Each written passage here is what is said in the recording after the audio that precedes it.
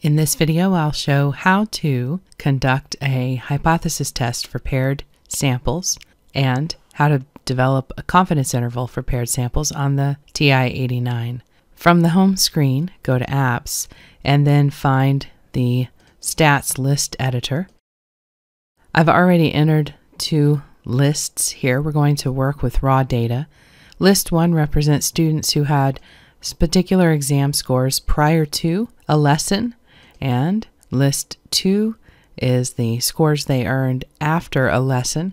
We're looking at whether or not the lesson was effective at increasing students' understanding of a topic. So we've got the data that pairs up 5 students' information here. Now when we run a paired sample t-test or confidence interval, we want to get the difference between list 1 and list 2. There's a couple of ways to do that in the Titanium. It's not quite as easy as it is with some of the other TI calculators.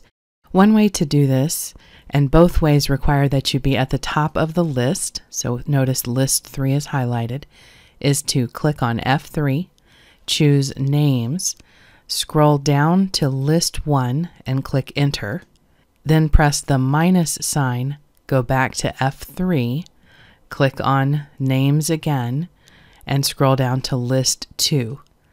We've just entered a formula that tells list 3. Subtract the value in list 2 from the value in list 1. If I hit enter, it fills in the differences. Once we have our differences list set up, go to F6 for tests by clicking second and F1, and we're going to run a t-test. We just have one list, so this is a single list t-test.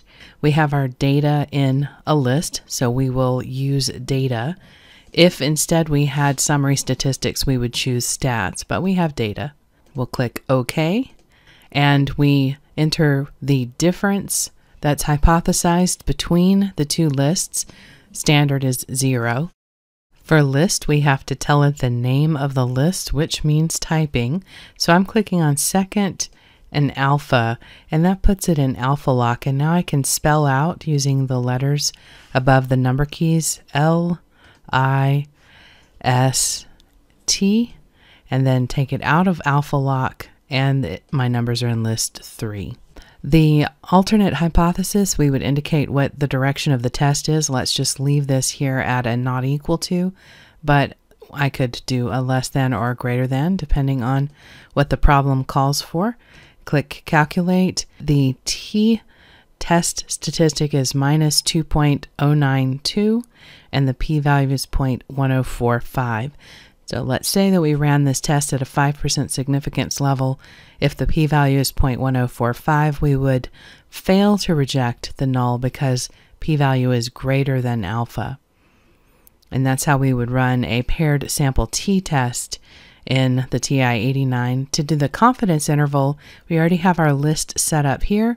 We'll now go to F7 for intervals by clicking second and F2. And this is going to be a t-interval. Well, since our data is available, we'll leave it set to data. Notice that it remembers I used list 3 last time, so I don't have to retype it. And frequency is always left at 1. Confidence level, let's run it at a 95% confidence level, and we'll click OK. It thinks for a moment and then gives me the interval, minus 4.19 to 0.5884. Is the confidence interval. 0 is captured within that mean. We cannot say that there is a difference between these two populations.